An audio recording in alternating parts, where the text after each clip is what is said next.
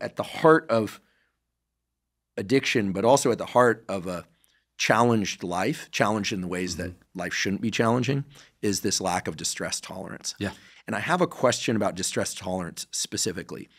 What can we do to increase our distress tolerance? Like, what practices? Maybe we just have to experience distress to know how to navigate distress.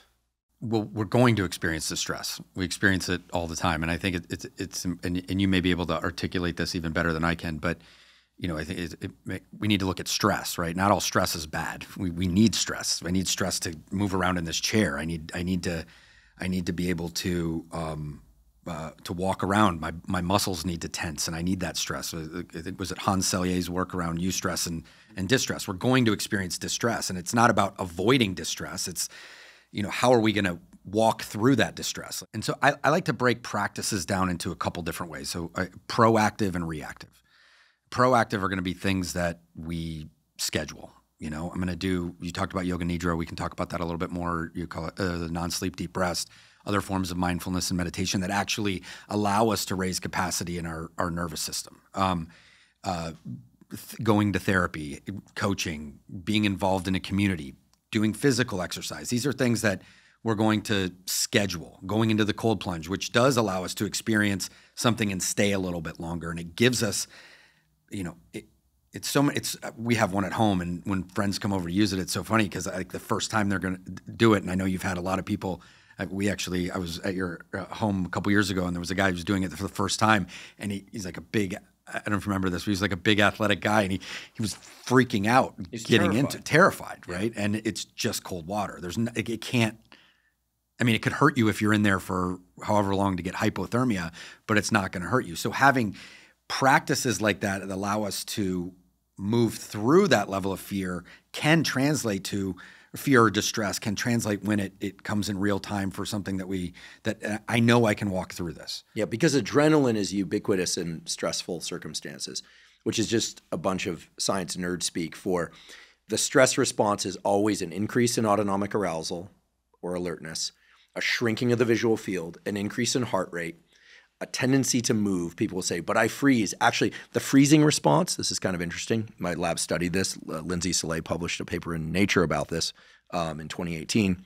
She was a graduate student in my lab. The freezing response is an active behavior. Oh, yeah.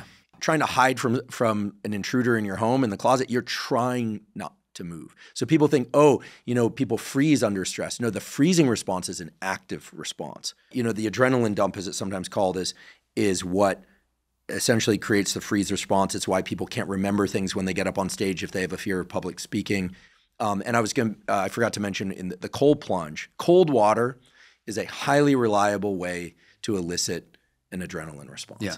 It's just a great training for this feels uncomfortable. I want to get out, but I'm going to learn to control my thinking in this uncomfortable circumstance. Yeah.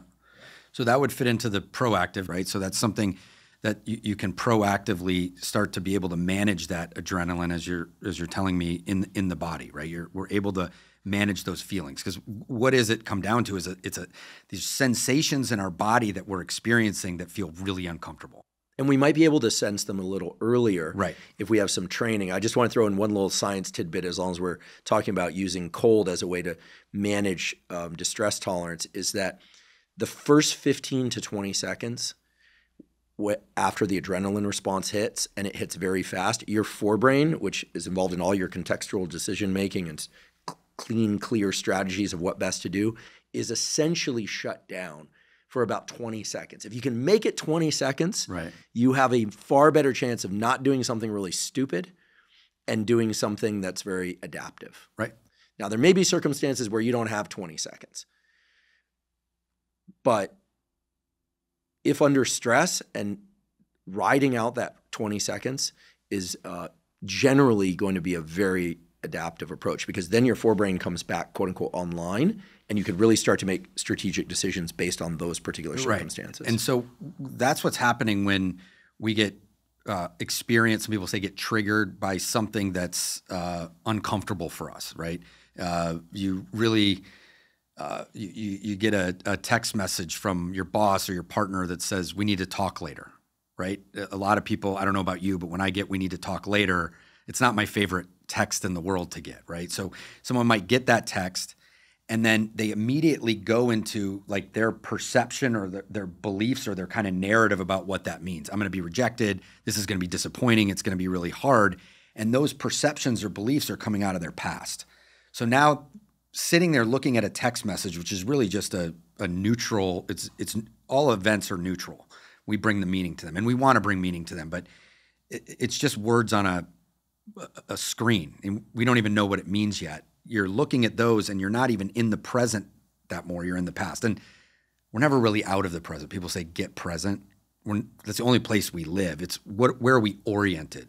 Past, present, or future. Yeah, right. In this moment, now that I'm going into this narrative from all the other times that I was, let's say I'm making up that I'm being rejected or I'm not going to get what I want, now I'm oriented to the past. So we could say I'm disoriented in that moment. Or to the future, you're anticipating what might be said, what's going to happen. Right. You're out of the moment. But I would say that the anticipation is still something that's coming out of what we've experienced before, right? Yeah. And then from there, we go into an automatic reaction, and it's like a fight or flight response. It might not seem like that because we might not be thinking I'm going to die from this, but we might be thinking I'm not going to be okay. And what is I'm not going to be okay? That gets carried out and it's triggered in the body, I would say, in the same way as I'm at threat, I'm in danger. And this is where we're confusing discomfort, because even if I am going to be not going to get the answer I want or I'm going to be abandoned, it's not life-threatening. It's not actually threatening. It's perceived threat. But I respond to that perceived threat as if it's actual threat. And I might respond by kind of going after the person, like I need to know right now, being obsessive about it. I might respond by withdrawing completely and hiding from it. But it creates this cycle of kind of an automatic reaction to things that doesn't allow me to build tolerance for that stressor, right? The solution to that is first be aware that that's happening. And once you're aware that happens, and it happens to us all the time, once I recognize that I'm in this cycle below, to find a way to stop, to intervene on that, to take a break from it. It might be just those 20 seconds. It might be something that it might be taking a few breaths. It might be walking away from it.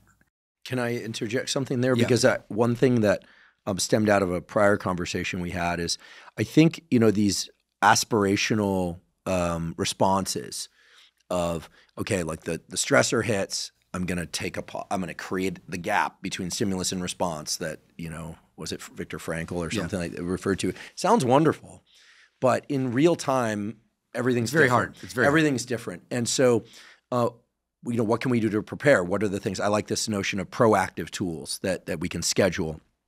Cold plunge being one of them. We'll talk about yoga nidra and some other things. But one of the things that I've learned is that there are sensations in the body that come about, and it will be different for different people, but there are sensations in my body that come about very fast because the adrenaline response is fast. And the more that I pay attention to those, the more I'm able to pick up on them at earlier stages of the stress response, kind of like seeing a big wave coming from further out. And the yogis talked about this. I learned about this also from you, that in meditation, we can start to see the quote, it's mystical language, but the subtle ripples of our perception. Whereas when we're going through life and we're just kind of around, it's like being on a train and we're just seeing stuff go by all the time. The concept is stilling leads to seeing. I love that. The more that we can still the mind, the easier we can see what's actually happening versus what we perceive is happening. So what you say is so true that it is hard. If the first step is to after we recognize that this is something happening, is to stop when we're in the middle of a response. How do we stop? Something that I work with the people, and I actually heard you talk about in a different way that I really appreciated in one of your Essentials podcasts, where, in that moment when we're in that reaction, the sympathetic nervous system has been activated. The solution, though, is not to deactivate the sympathetic, it's to activate the parasympathetic. So our practices and tools that I think are the most beneficial is how do we activate the parasympathetic? Mm-hmm. a great question to ask ourselves once we recognize that we're in some sort of stress response, I like to tell people to ask, am I or is anybody around me in immediate physical danger? And if the answer is no, first off, if I can ask that question, it's probably the answer is no. But most of the things that we experience every day are not life-threatening. Actually, probably the thing that we experience every day that's most life-threatening that doesn't bother most of us is driving in a car, right? I mean, we're hurtling down the road and just trusting that someone's not going to cross over that other line. But that won't scare us. But,